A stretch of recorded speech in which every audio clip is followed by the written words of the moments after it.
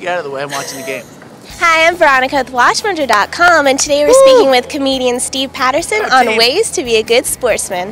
My glasses back, man. So we're here ready to watch the game. What are you looking forward to? You know, the game doesn't start till tomorrow, but I'm in with security, so I'm in here about a day early, and I'm just looking really forward to the teams showing up. Let's go, boys! No one's here yet, but I just got to practice. Let's go, boys! Are you going to lead any chants with the rest of the fans here? I actually don't even know who's playing this game. I just got the tickets really cheap, but I can actually support any team. I noticed you're not wearing any jerseys. Is this because you will root for whichever team's winning? I should point this out to sports fans. It's great to support your team and stuff, but you're not actually on the team. There's no need to put your name on the jersey.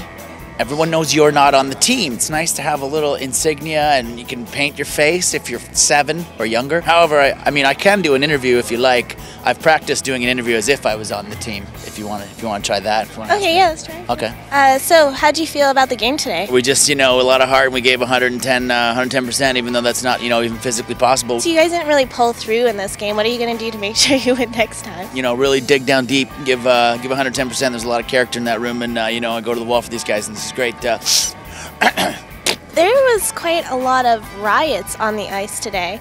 Are you guys just not getting along? I know a lot of people are against fighting in hockey, but I'll fight anyone that says there shouldn't be fighting.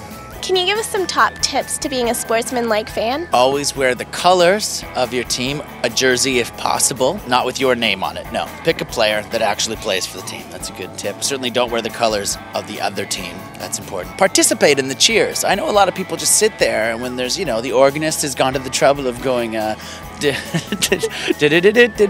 finish off the phrase for the poor organist. He's not getting paid, or it could be someone's iPod, I don't know. You should participate in the wave, right, which helps you circulate, right, as a fan. Let's practice the wave, just you and I. Ready? Okay, you start. Yeah, see? Now, how much of an arsehole am I if I don't get up and there's only 2 of us in the game? And I guess the final thing to being a good sport is if your team wins, you do get to gloat a little bit, but, don't rub it in too much, because inevitably your team's going to lose again pretty soon. I'd probably stand on the chair like this and with my butt like right near his face and just go, "What's that?" That's a Drew Brees. That's what I would do.